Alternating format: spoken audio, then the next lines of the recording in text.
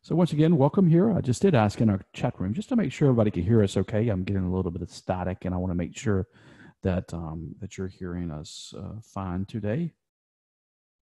And as we introduce you to our service here at Gov Directions, I always like to recall that we are based in Atlanta, Georgia.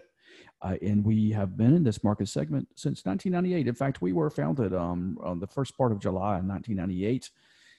And now we serve just over 97,000 companies worldwide in every U.S. state, province of Canada, as well as all of our territories, and then some 72 other countries. And so we are certainly thankful for that. And I'm here today to kind of walk you through some funding and that's in place for emergency procurement related to COVID-19. As you know, we've been focused in on this topic since early March, and we have been ever since the first funding mechanism was passed at the federal level at now some $2.43 trillion in total funding, and we're hearing more and more. There was another bill passed this past Friday, I believe, or Thursday, and that was from the House over to the Senate. And we're still watching that. We'll always focus in on the procurement side of it as opposed to the political side. What are governments buying? And each of those bids, as those funding, just as I always like to point out, we're in a fragmented marketplace. I use a puzzle typically to diagram how, even though it may be funded by the federal government, number appropriations bill, typically the state or local governments are the ones actually issuing the awards.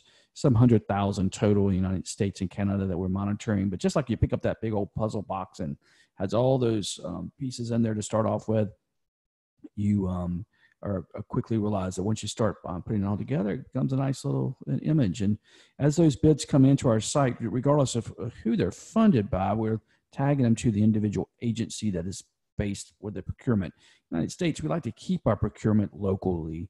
We'd like to have as many individuals kind of involved with that process at the localized level. Even though I might be buying from you across the country, I'm still deciding it in my own community by the political leadership there, the stewardship that's responsible for that. And some 5,000 calls for bids and proposals issued every single day. As they come in, Gov Directions does publish the last one first, and we have sort of a proof of work concept. So you can see work as it's coming along. These are not expired bids. These are all active. That means that somebody's out there is going to win a contract for janitorial services in Maryland on or about July 22.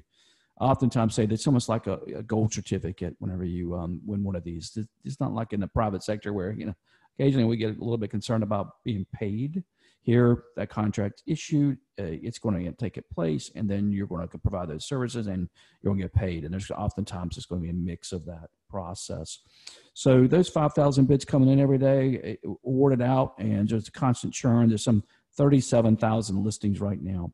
And more recently, at first we were all kind of concerned that local governments were going to slow down in their procurement. And I think everybody took a breath, but we haven't really seen a significant slowdown. Most local government funding is in place, budgeted over a year or so. A lot of times they're working with capital improvement plans over a 5-year cycle. So they have those resources funded and in place and saved and budgeted.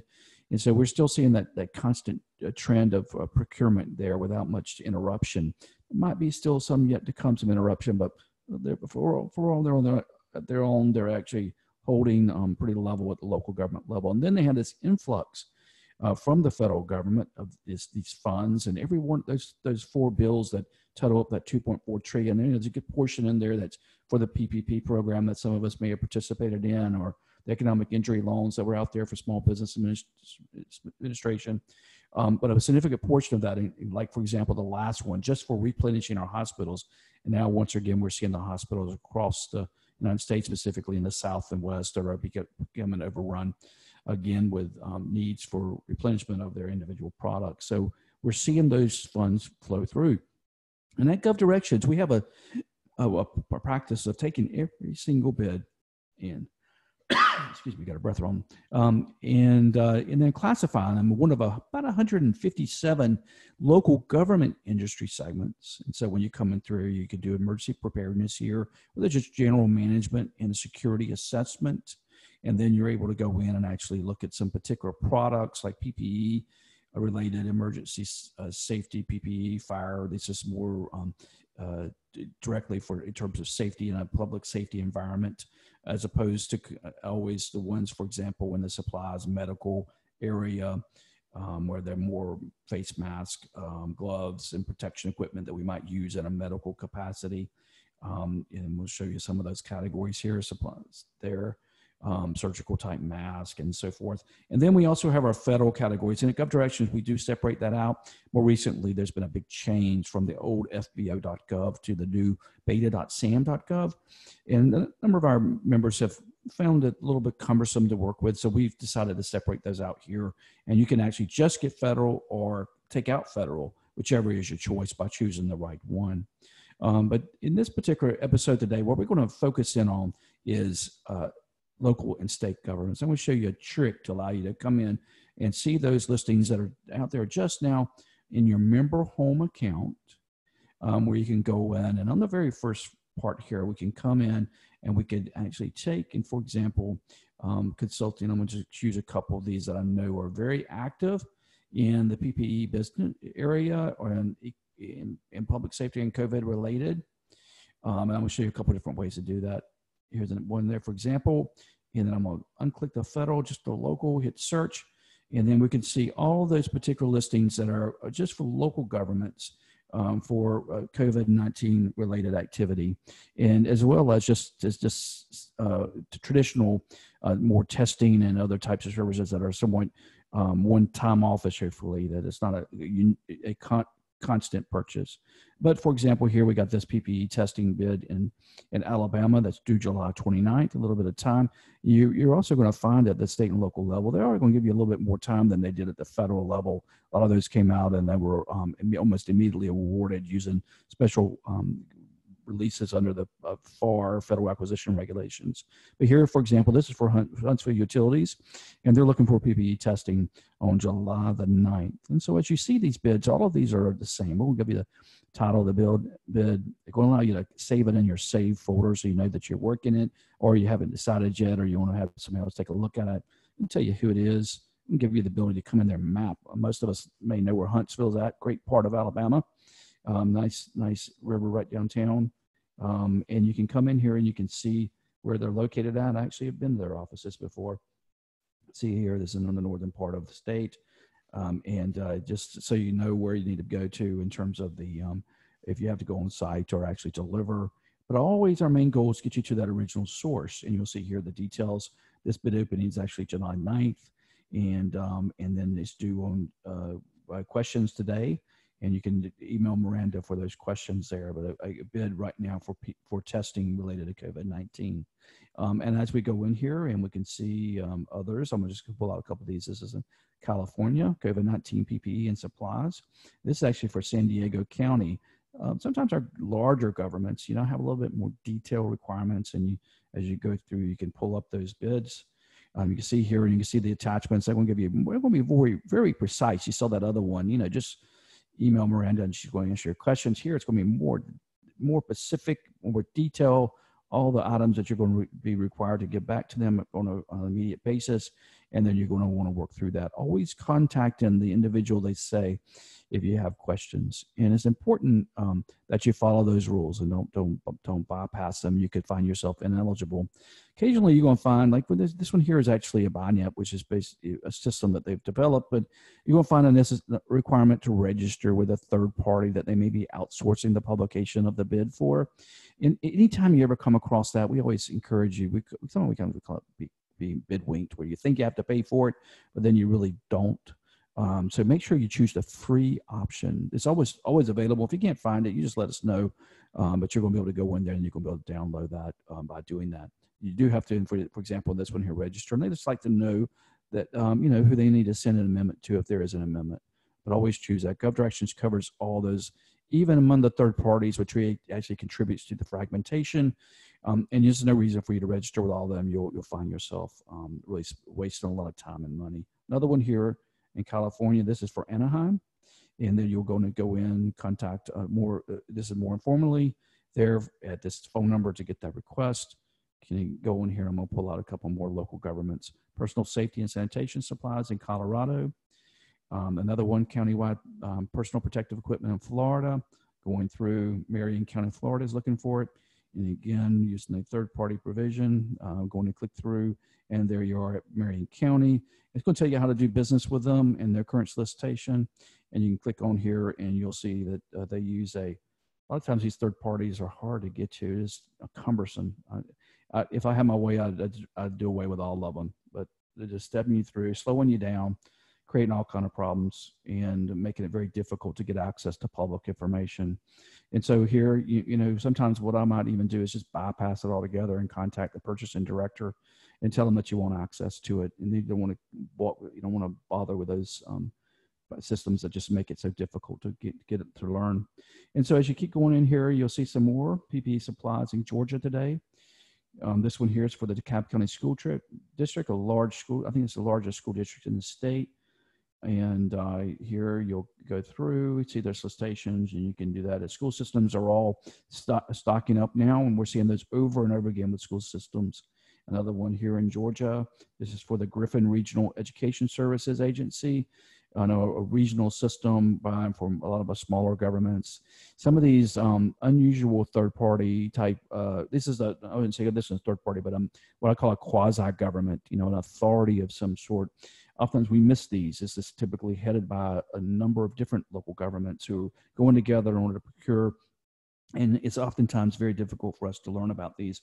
GovDirections does cover those for you, and you would be able to pull in and then look at this RESA, or Regional Education Services Agency, for this particular bid. These are oftentimes, this is one of 16 agencies in the state, and you'll see that not only will this agency buy, but most likely the other ones that are similar to them will be buying as well. And once you get this contract nailed down, then you potentially are able to go in and actually start bidding or making proposals to the other agencies that are like them, those other 15 agencies.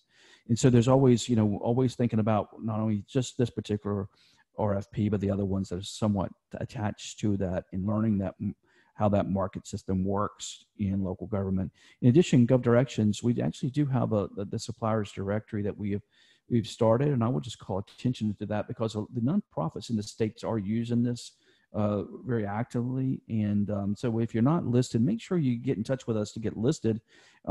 Typically it's a direct link, and we're showing those agencies that are able to provide services and supplies to these nonprofits and local governments. Oftentimes the ones that don't really have the ability to get out there and market heavily across the country, and we're covering those. But sometimes they may want to just pick up the phone and call you, and they may only need 1,000 face masks as opposed to 1 million.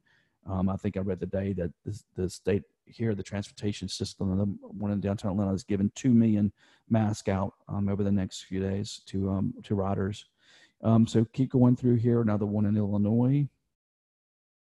Here, this is for another school district. I just see it over and over again. The school districts are stocking up for PPE, anticipation of a fall start. Even if they move that back a little bit in some areas, I think that it's going to be a requirement this everywhere for local governments, and especially for schools and those dealing with the public in some way here. And so when you step into here, you're able to pull up this particular bid, see all the details. If you haven't ever been involved with an actual bid with a government, the number one thing I tell you is never be creative. Okay, do exactly what they want, and tell them exactly what they're asking, and you'll find yourself with a little bit more success. You want to make sure you dot those I's, cross those T's. Here's another one, Kansas today. So just about every state coming. Johnson County, Kansas. I'm just seeing it over and over again. Here's another one in Maryland, state of Maryland, across the state. This is for the statewide contract, very large contract. I think you see some of these are much larger than what you had found at the federal level, even handled by these state agencies. And so you're able to go in there, and once you win those, you're there for a while. Build relationships. Here's one in Michigan out today for the Wayne, another regional education service agency. RESA is an acronym. If you're never sure about an acronym, let us know, and we'll make sure we spell it out for you. Make sure so you're familiar with government. Just as a reminder, we do not work with any government agency. Another school district, Clark County School District, Nevada, one of the largest in that state. We only work with our private members. That gives us an advantage. So we're not just one. So I've pointed out a couple of sites here that are working directly with the government. They can limit their what's published on that site. The governments cannot limit what they can publish on our site. So we publish everything. We're doing much more in-depth research for you to learn about these particular products. Here's one, New Mexico today. This is for the state of New Mexico Department of Health. Very large contract there. It's due July the 10th. And so whenever you, we don't have that limitation, it actually has built a much larger universe. So governments actually do want to publish at our site. And if about 80% of these are, here's one in New Mexico again for mask, cloth mask, not the Pacific K95 mask, but the more generic ones. But they're able to publish at our site. And so they reach you and they want to. And so that some 80% of our bids are published directly by governments. We send that out in a daily email alert to you, and that's freely available to you. Another one in New York today. I'm just going to walk through another one in North Dakota. This is for the exam gloves that are being used. This is actually for the state of North Dakota Office of Management Budget. So that's another statewide contract, very large contract. And then what happens sometimes on the statewide contracts, they set those mechanisms in place, and then the local governments in those states can actually purchase off those and expanding those. Here's another one in Oregon, another one in Pennsylvania, Philadelphia School District, very large school districts. Over and over again, if you're in the business of providing PPE to local governments, and especially school systems, then you're in the right business today, unfortunately. Here's one for Texas. Another one in Texas. This is for the Loretta Independent School District. Personal protective equipment. A lot of these school districts just got their new budgets July 1, so they're actively buying right now. And so you're going to see in the next 30 to 60 days a significant purchase of PPE-related activities because they've got the ability to spend that money and are moving forward. And, of course, a lot of them are here's for the city of Galveston. A lot of them are receiving funding from the federal government or state governments that have just also got their budgets approved as of July 1. And so that'll also help pour in that, increase in that $4.5 trillion marketplace normally from the federal government to some $7 trillion marketplace total in the next year. The biggest spending period in history of the United States. Another one for protective gloves in Quebec City. Just as a reminder, we're also covering both local governments and state, United States as well as the federal government. And so, another good quick way, if you are very specific in what you do, you might want to come in and search by keyword. Say, for example, protective equipment, or let's just do masks today, see what we get here. And just as a reminder, I hear a little bit, please maintain your mute status, and that'll give us a better hearing for everyone else today. And this will be available a little bit later. But if you have a question, you can raise your hand at this point. I'll try to call on you. If you also have a question, you can post it in the message box. But here I'm doing a very generic, and you don't know if you saw that, I went too quick, but I went in there, it's in quotes, and I've done this one before, but you can do the conjunction. So it's mask or gloves, okay? And I can store it actually once I search it. I can come in, this is a live pull from my database and see all those percentages and everything else. It basically creates an algorithm, for lack of a purpose, better word. And so there you go. I've got that stored on my bar up there. So at the end of the day or right before, come back for lunch. I want to just check see if there's anything new, and I'll click that, automatically pull them up. I can sort by state, by due date, a number of different ways I want to monitor those. Some of these are going to be very quick, so I want to do by due date first. And then I'm going to go in. So here's a cloth face mask in Indiana. And this is for beta.sam.gov, a federal one. And so as I step through here, it's going to give me all the detail. It's going to allow me to respond to that bid. And so I'm going to want to do that and make sure I'm getting that information to them pretty quickly, because this one was just posted on the 29th, right before the holiday. And now they're looking for a response by today. So it's a very quick process. It is an open source. It's due in Indiana. That means anybody could bid, and you're going to want to read through those individual requirements there in order to determine. And just a reminder that number one rule is don't be creative when you're working with governments. Give them exactly what they want, and you'll have more success. Here's Gwinnett County Public School. This is another very large school system. So you can see they didn't use that word PPE, but they use protective face mask. So sometimes it's helpful to not only use that that search for the actual category, but then you might want to come in and do more generic and not be specific. Just use a generic word like masks. Okay, and in a search tool like ours, you can also come in and you can do the word mask, and then you can do asterisk. And this is a typical Boolean search technique. And then there, it'll show me things with the word mask as well as the word mask, so plural, or masketeer, if that was what I was looking for. So it'll just give you anything that's a derivation of the word mask, and so it pulls out. And then so I get a big search, and I might want to come back and just sort by industry as a way to get past parts of that where you might have to wear a mask on a construction contract, to a point where you're actually purchasing mask in another area. Okay, so you can tell the differences of those pretty quickly. Just quick ways to search a database like ours. And just going to go back in and I'm going to look for gowns right now. Another big item. These are more for the medical areas, but here you got some big ones, and there's one in actually we do some Ireland. Okay, here's Ireland. Dental gowns in Louisiana. A lot of these you can drop ship, so we do cover some internationally. Another one in New Mexico again, Pennsylvania, Ohio. How about some searches? Anybody has any search requests? We're at the 25-minute mark here now, and I know everyone has a busy day, but I wanted to show you a couple quick ways to go in and search. This is the time for, we thought initially was the big spending was at the beginning, and maybe a few weeks ago. Now we're seeing it. Now it's really notched up with the July 1 fiscal years. Primarily, those governments, especially at the local level, got that money in the door, and now they're able to procure it and spend it, and they've got the approval from their councils, the stewardship, and they're moving forward with those over the next 30 to 60 days. So if you want to work with local government, this is the time to really pursue that. So I'm going to open it up for any questions. Any questions today? So I thank you for stopping in today and listening to us, just to continue to work through that. And I want to point out that we're focusing on some of the local government this week, and one of our interns has actually prepared a nice presentation related to two counties or two local governments and comparing the way decisions are made. How does a city council or a county commission really step in to decide what they're going to purchase and how they're going to spend money? And we're going to go through that at our next session, and we're going to store that online.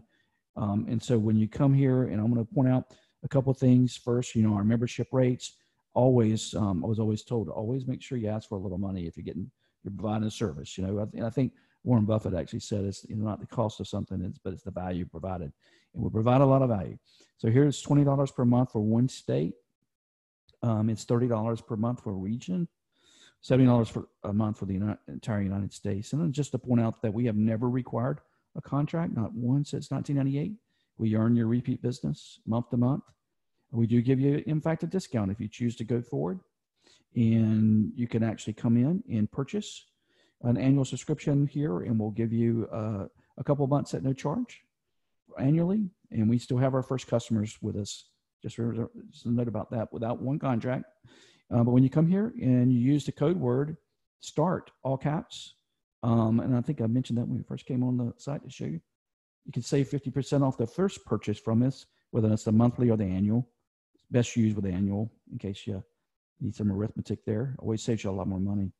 And do we do training on how to submit bids? We certainly do. And that'll lead me in. That's almost a stage question there from Keith. If you come in on our Gov School, you can enroll freely. It's no charge. Okay. Gov Reporter, we actually report. Got folks making some reports each day, in fact. Gov Advice, we actually provide some technical assistance. Our Gov School, though, is completely free, and I'll get to the business intelligence in just a minute.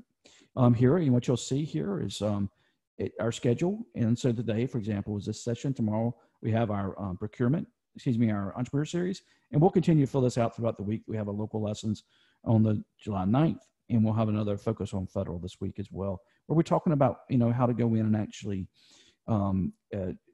bid with these agencies, learn how to do business with them individually, and we do both. And now in our library, we actually have it broken down by particular areas.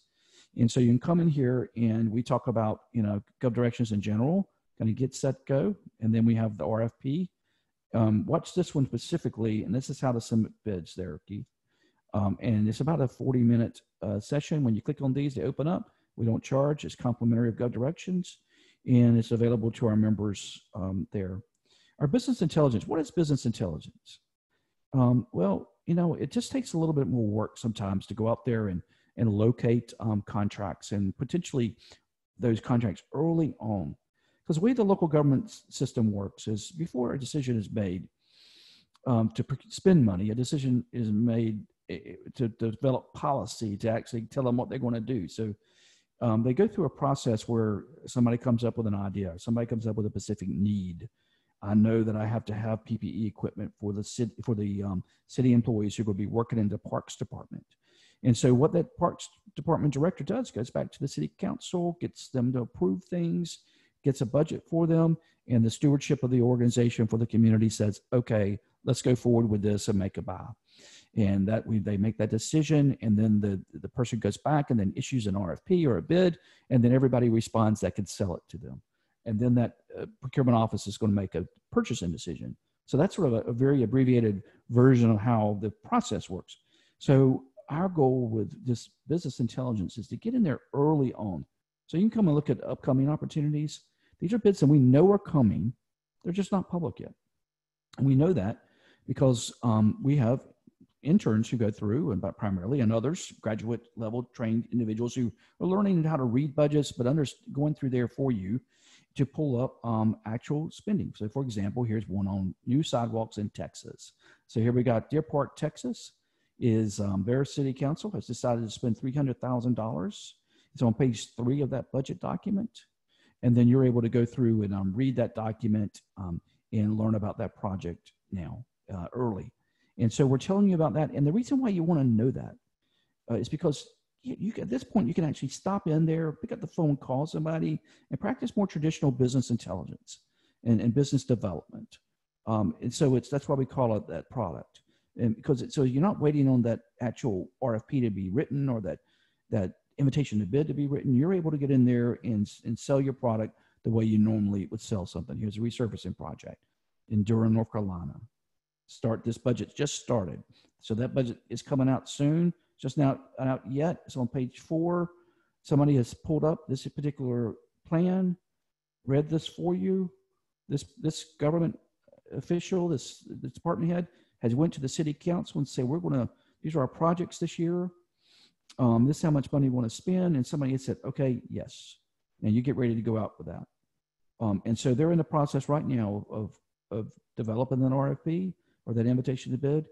And getting your name in there in front of them or stopping by to visit is a very wise process. I hope that explains the business intelligence part. And you can add that to any of your services just by, look, when you get in, you'll see that it'll give you the price. It basically is twice the price. It's 3 times as much information and worth 20 times as much. But we only add a double price. So it's 20 to 40, it's 30 to 60, and it's 70 to 150 on the highest level. And just to point out, at the highest level, that's the entire United States and Canada. And you're able to come in and you are able to pull through. And if you actually apply that code word, it'll drop that to $750 for the first year. The closest that you'll find this product available in terms of pricing with other competitive systems is close to $6,000 to $7,000 a year. No one does it at the price point we do. We do that by volume and by longevity, and that's my sales pitch there. But you'll find, as always, we maintain an A+ rating with our service. We do not require contracts, and you can cancel anytime just by typing your email. There's no hassle. In order for us to do that and maintain a 79% retention rate, year to year it's actually, I'm proud to say we do a really good job. How about final questions? Let me just make sure nobody raised their hand. I do appreciate your time today. It's always great to talk to our customers and our members. And if you have any questions, feel free to give us a call. Or as always, we're available directly in Atlanta business hours, or you can schedule a demonstration here. And tomorrow we still got some Thursdays booked, Friday, and Wednesdays is booked as well. We did open up spots today. I usually normally do right before we do these sessions. So there's some available on Tuesday and then this week, and then into next week. But these are one-on-one sessions, and we'll be glad to walk through any of our products with you. Thank you, and have a great afternoon.